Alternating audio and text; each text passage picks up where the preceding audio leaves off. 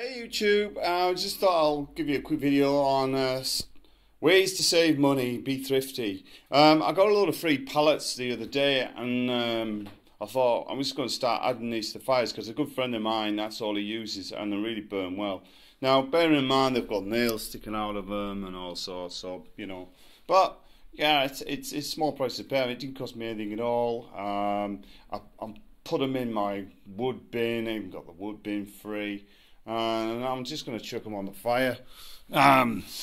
Underneath, you've got the big log there, which is a big bad boy, kiln dried. And even now that was free, so I try not to spend money, you know what I mean, on fire. As you say, money burns. Those little squares, I bought those from a local supplier, coal supplier. But to get it away, I got some of these bits of free wood. And, if you can get hold of them from anywhere, but pallets are great. I mean, they're just dry, they go straight away, and it builds a fire up.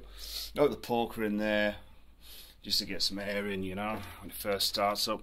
But yeah, I just thought I'd show you that, give you some ideas. If you see any pallets on the side of the road, maybe ask someone if they want them. 9 times out of 10, nobody wants them. And then, you smash them up, put them in your log bin, and it's a great way, free heat, and, save yourself a few pounds, a few dollars. Anyway, I hope this gives you some ideas, and I hope you, well, as I say, and if you don't, anything really like this sort of thing just burns, it's all free, and it's all dry, so it goes up really, burns really well.